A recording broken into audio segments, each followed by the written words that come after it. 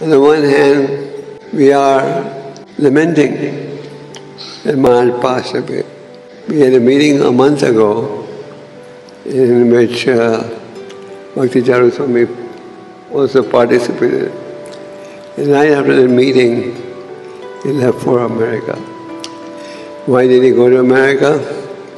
He had started a project in America in which the goal was to show the American public the importance of cow protection. Cow is one of our mothers, and the cow should be protected.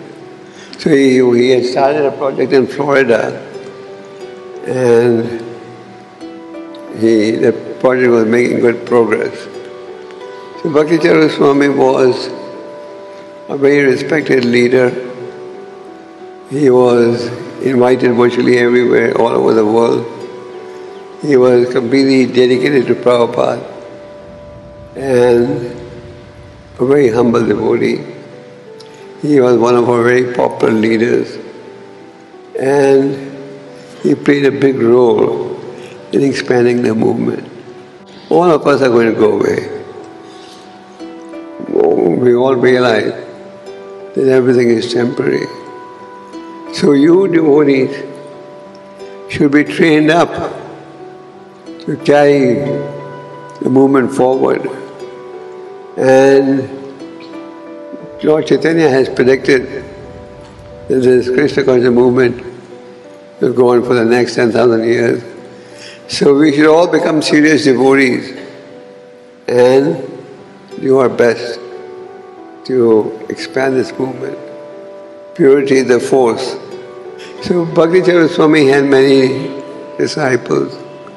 So naturally the disciples are sad when they see that the spiritual master has departed.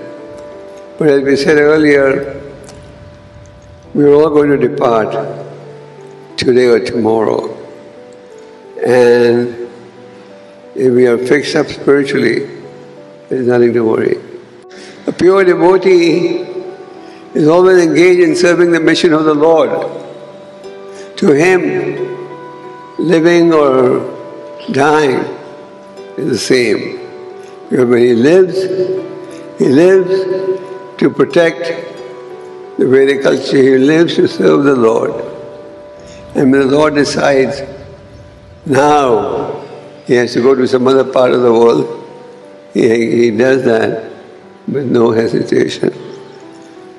Bhakti Charu Swami tried his best to preach, and he was also very scholarly. He was very scholarly and respected for that. He passed away yesterday. His life was fully dedicated to Prabhupada. He was fully dedicated to the Lord. Hence, there is nothing to worry. Bhakti Charu Swami acted under the direction of the Lord, and according to the desire of the Lord, he will go ahead and preach as per the Lord's desire.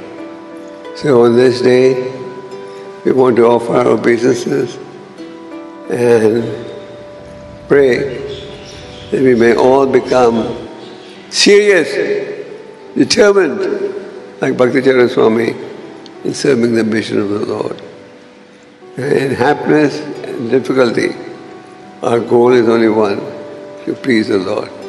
So, Bhakti Charu Swami gave us a good example of how to serve the Lord with determination and not aspire for any facilities or material benefit.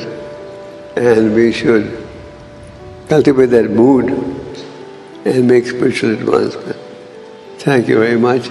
Hare Krishna.